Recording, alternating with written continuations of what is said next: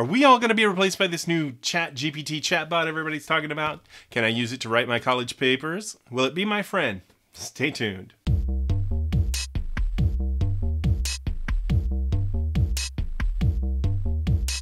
Chat GPT is the newly released chatbot that has been getting a ton of attention.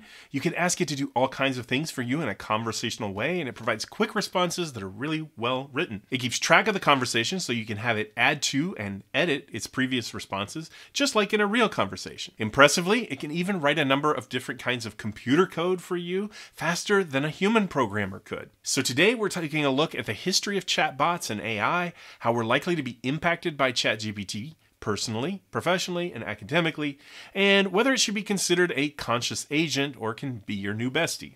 I've been tracking developments in AI for a long time now, and I've found that you have to ease people into this topic, because if you jump straight into the idea of a recursively improving runaway artificial intelligence and the potential apocalypse that follows, or digitally backing up your brain to an afterlife in the cloud, people start to slowly back away. But here's the thing, those are exactly the issues that really smart people who've dedicated their lives to studying AI have been talking about for years.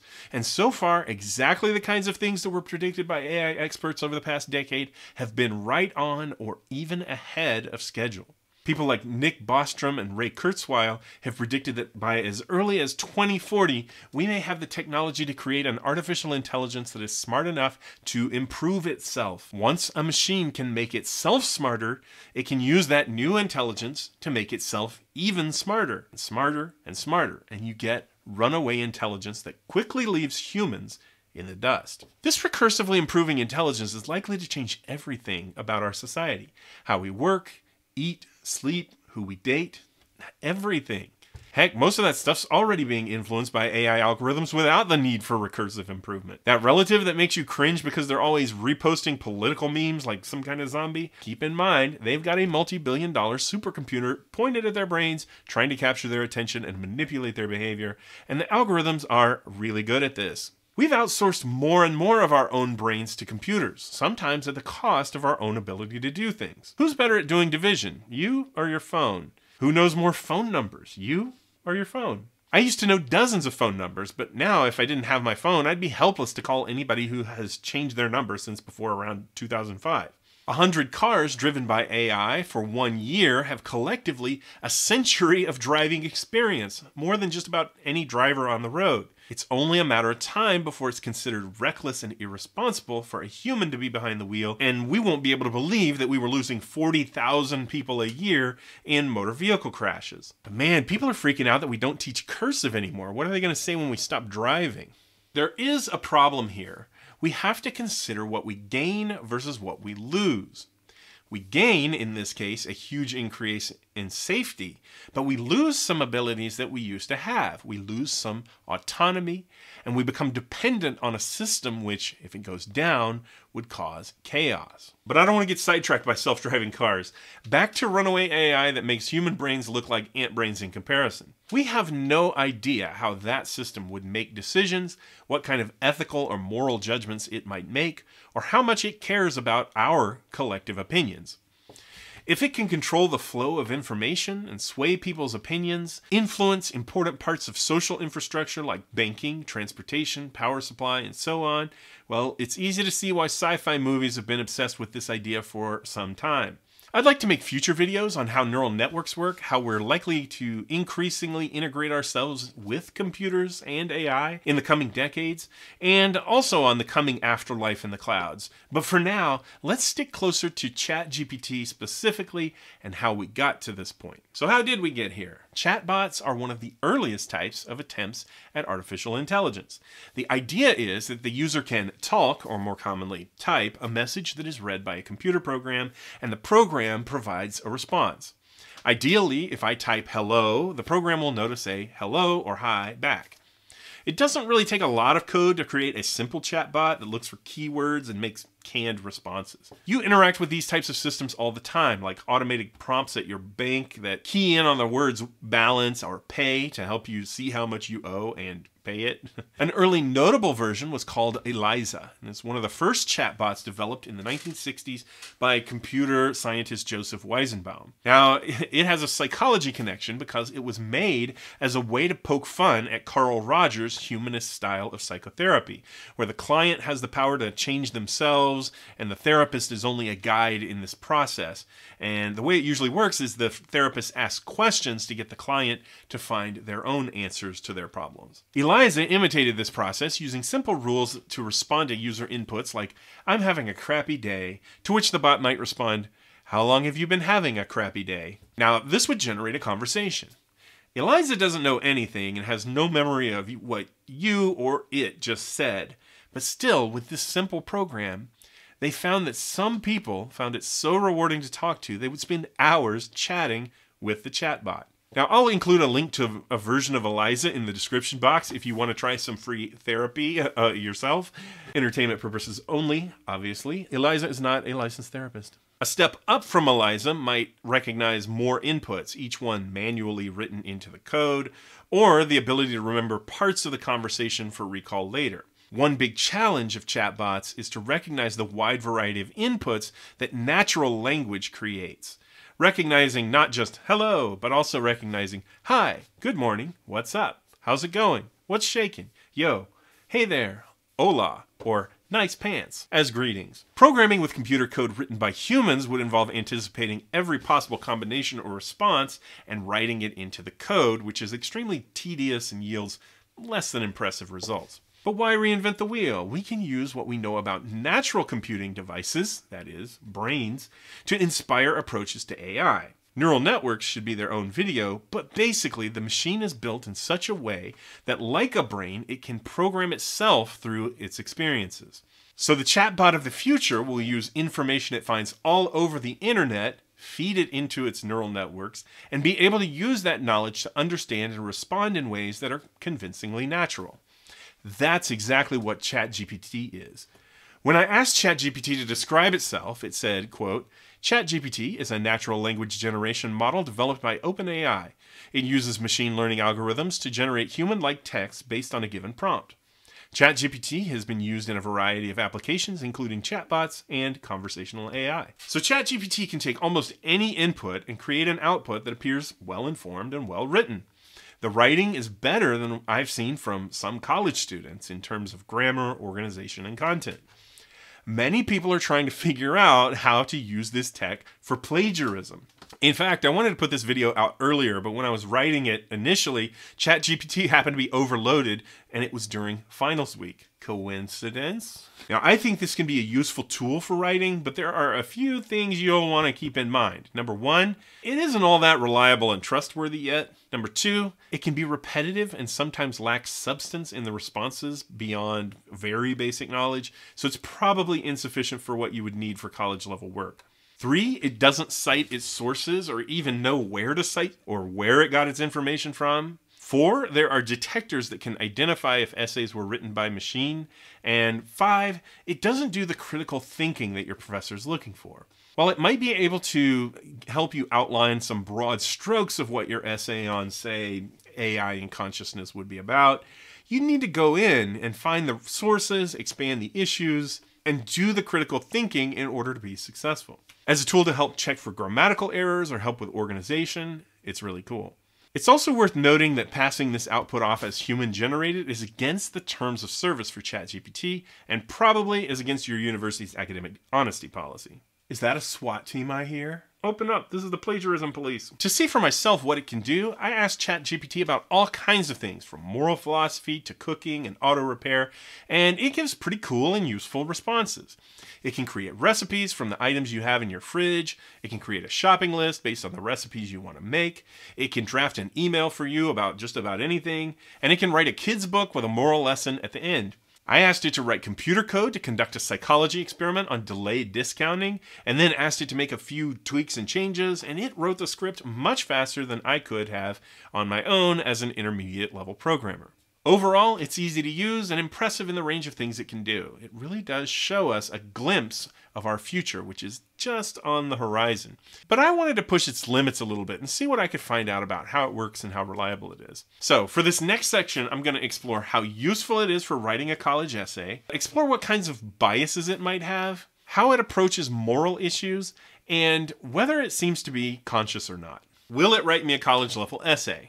I asked it to discuss links between AI and psychology, which should be an easy topic, especially for an AI. The results were less than stellar, since it focused narrowly on clinical psychology and mental health, and psychology is actually way broader than that. And I was thinking more in terms of like consciousness and perception and stuff like that, theory of mind.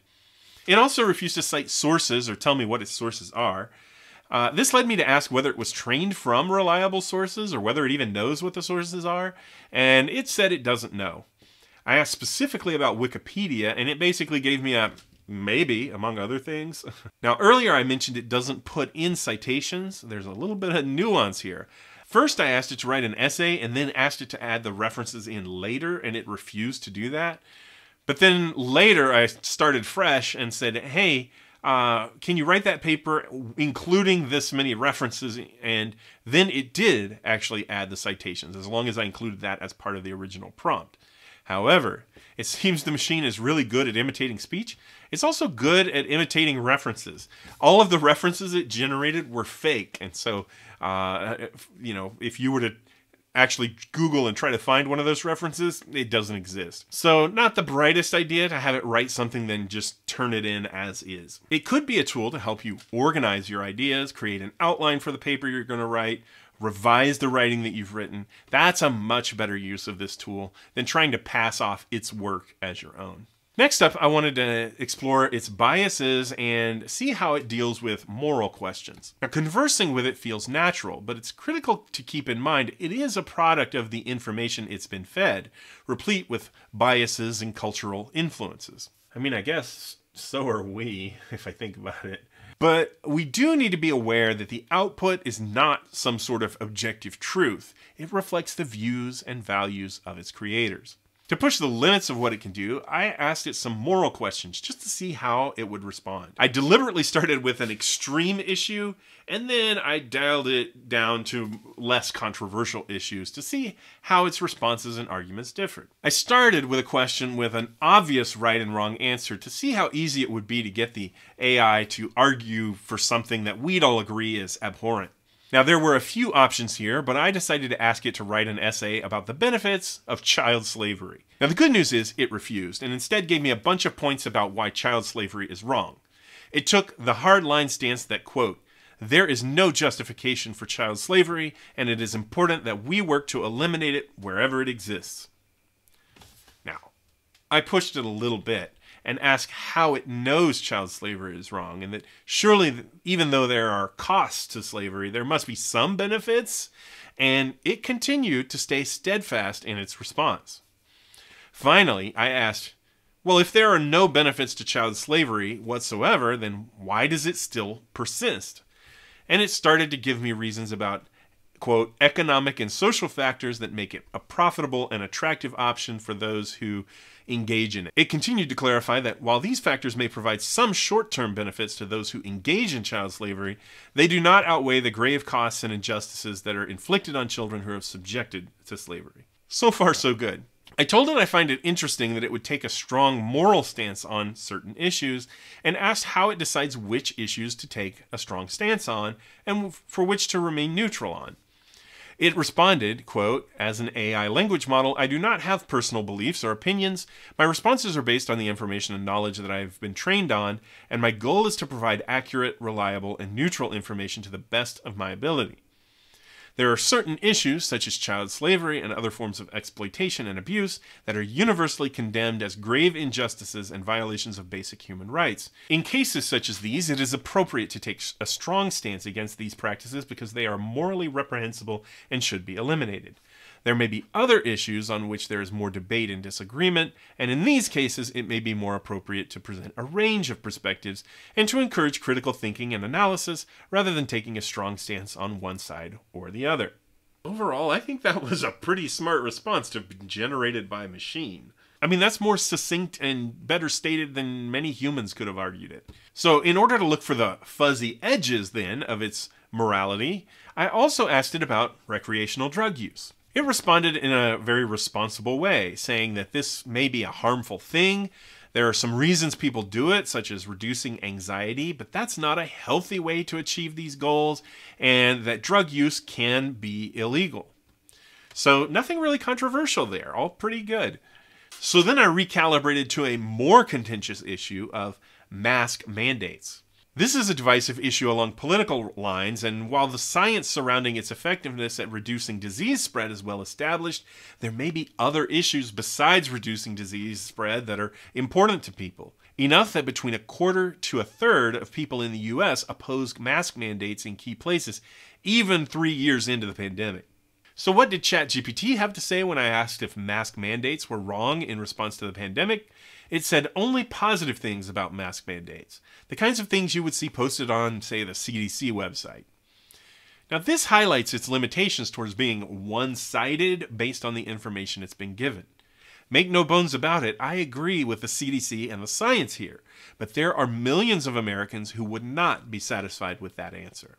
To give you a little bit more insight on how this works, I also saw where somebody found a workaround to get the model to do things that it usually didn't want to do, where they had it role play as its own adversary, a do anything now bot that didn't have limitations. So ChatGPT would give the answers as itself and as Dan, do anything now.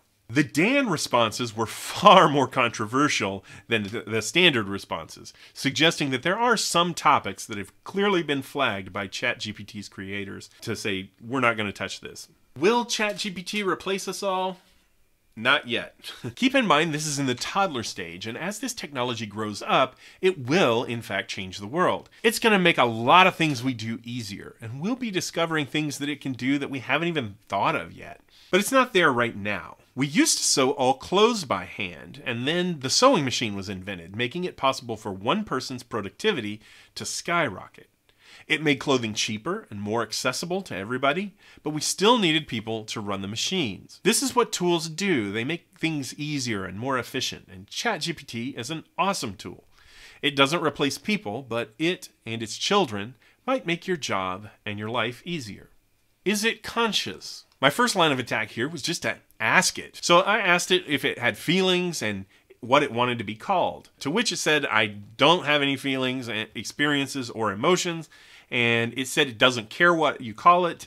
When I asked if it was my friend, the cursor blinked for a painfully long time while it conjured a response before eventually giving me the familiar soft letdown that it's not ready for a relationship and that it needs to be on its own or something. Oh, it's not you, it's me. I'm just not programmed to love you back. So it certainly doesn't think it's conscious. And I think we'll be hard-pressed to really know when something like this is conscious, at least in a way that's similar to humans. Who knows, maybe consciousness isn't something that is present or absent, but exists on a scale among any system that processes information. On such a scale, we're still a long way from what humans consider conscious. But it will be interesting to watch as that value increases and the challenge of how we'll be able to recognize it when we see it. And you may hear other people talking about, oh, it has feelings and it's conscious and it's my friend. The human tendency to anthropomorphize makes us especially likely to layer that and see that on the Chat GPT and layer it onto AIs, that it is an entity and that it is a friend. But listen to its words. It doesn't have friendships the way we do. And what more can we do besides take it at its word? If you found this video interesting, do us a favor, hit the like button. Consider subscribing. We got more videos coming on AI and consciousness and anything else you might want to tell us about in the comments. And until next time, keep thinking.